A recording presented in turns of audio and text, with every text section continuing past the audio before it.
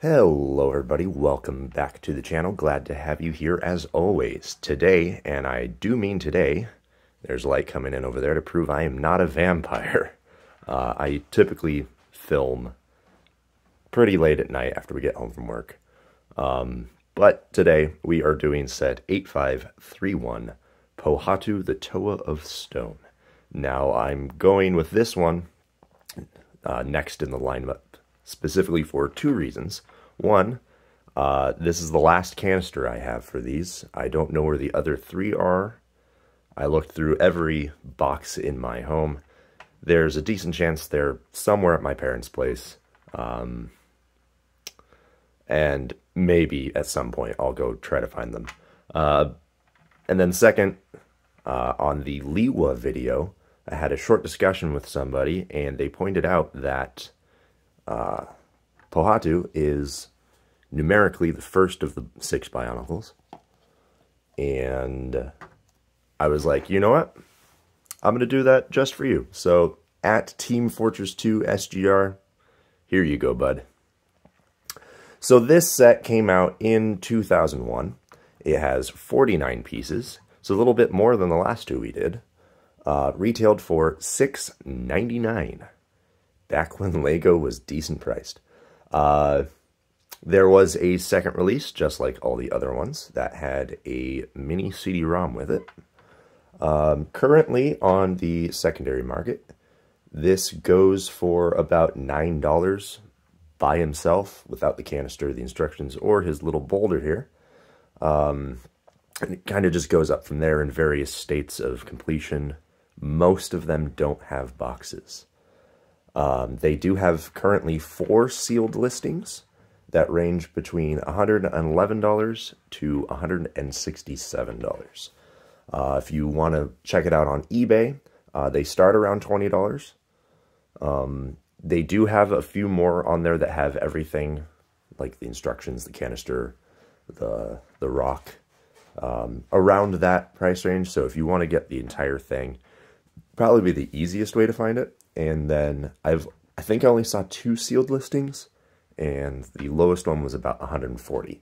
So if you did want to get this sealed, looks like Bricklink might be your cheapest option, but I would just recommend getting the completed thing, not sealed. Save yourself some money, unless of course you want it to keep it sealed. That's on you. So we're going to go over some of these details. I'm going to start with this canister here. This is the same as all the other ones. Some sick artwork. There's literally nothing different other than the art and the color of the cap. So there's not much to say on that. I also got this one for $3.40 way back when. Going into the actual figure, he's actually a very unique one, because as you can tell, the main body is upside down compared to all the other ones. So that's the typical orientation for them. He's got gears down here, and he actually has 2 arms, as opposed to all the other ones. There have one for, 3 of them have one. I'm saying arms, I meant hands. He has hands. More than one hand. 3 of them have one hand.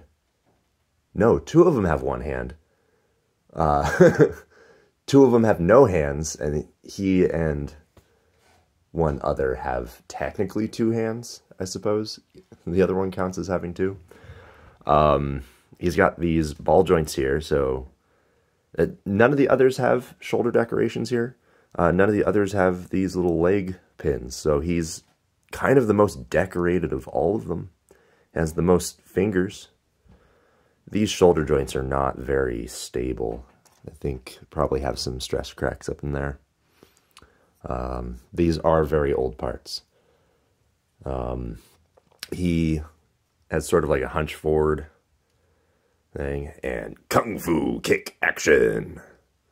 They have one stable leg, because otherwise he'd just go woo every time you put him down. His weapons are some sweet shoes, bruh. What are those? He's wearing clogs, basically. His whole shtick is kicking boulders. You know, he's the toe of stone. He controls rocks. It's quite convenient, really. Basically, he's the soccer player of the Bionicles. And also, since he has two hands, he files all their taxes for them. He also carries the groceries in. Drives, you know, two hands, he's able to drive. You know, various mundane tasks the others are not able to complete. I'm just kidding. They don't have cars. Not yet, at least. They do have vehicles later on. But yeah, so he is both the most detailed and unique of the six, and also kind of the most mundane looking, I want to say, because he's just a guy. He's a guy that likes to kick rocks. But don't let that fool you. He's pretty strong.